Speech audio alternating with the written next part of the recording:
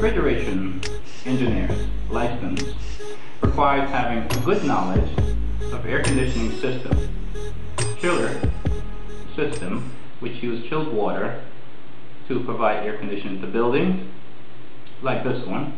It's a carrier centrifugal chiller. The chiller is used to chill water, sending that chilled water at 45 degrees to the air conditioning unit. The air conditioning unit thus uses that chilled water to cool the space. The chiller is divided into two sides. One side is used to chill water at about 45 degrees, sends that water out to the air conditioning unit. After picking up heat, the water returns. The other side of the chiller is called the condensing section.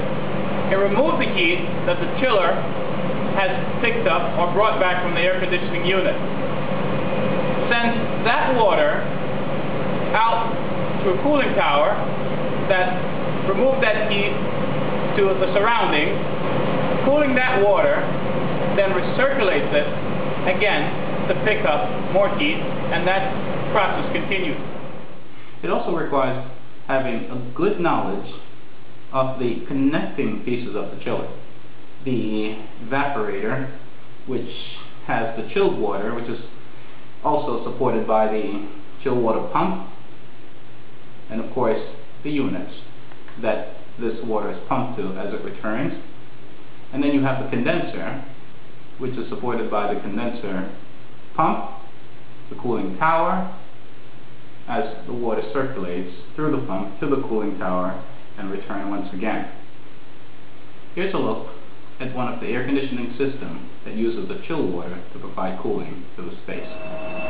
What you're looking at here is a large commercial air conditioning unit. Here we have the motor that's used to turn the blower, which is responsible for air circulation.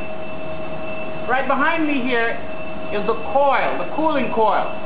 Water circulates through this cooling coil here.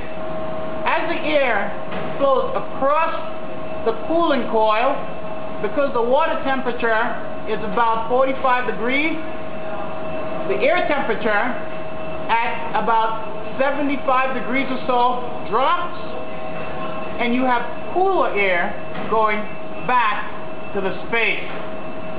This way the chilled water is used to lower the air and provide cooling to the space.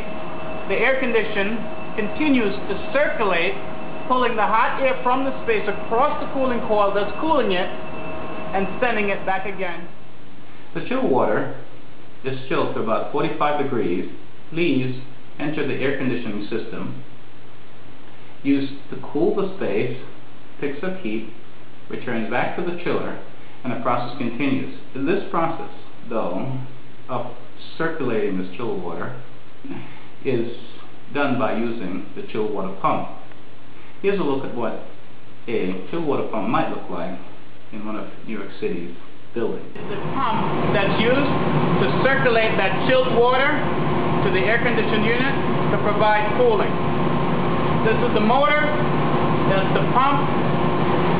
The Y strainer that you see there catches dirt, filth, but it also helps us to indicate the flow of the chilled water. The flow comes this direction from the air conditioning unit through the pump to the chiller, and the cycle continues. This way we have chilled water going back to the unit once again at 45 degrees, picking up heat, the pump pulls it back, and back to the chiller. And that's the cycle. A few test-related air conditioning questions that was asked on the chilled water pump was, how would you know that this is a chilled water pump? Well, one of the best ways is the lines. The fact that the lines are insulated helps us to know clearly that's a chilled water pump. The water temperature being below ambient temperature, the line will begin to sweat, so for this reason we insulate the line. And this indicates to us that it has to be chilled water that's in the line.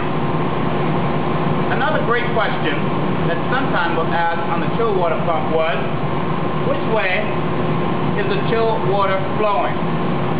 Well, of course, the Y strainer, as you see there, is a great indicator. Helps us to see that the chill water is going this way, catching whatever debris beneath the pump and going back to the chiller.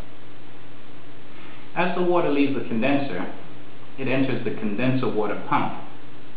Here's a look at what a condenser water pump might look like in one of the buildings in New York City. The other side of the chiller, which is used to remove the heat that's picked up by the chilled water, is the condenser section. This right here is the condenser pump. Once again, we have our wide strainer to remove the breeze that is caught inside the line. The condenser water comes down from our cooling tower through the strainer, goes through the pump, and of course gets sent to the condenser side of the chiller to once again pick up heat. The cycle continues to remove heat from the condenser. A few questions that sometimes asked on the condenser water pump is, how do you know that this is a condenser water pump?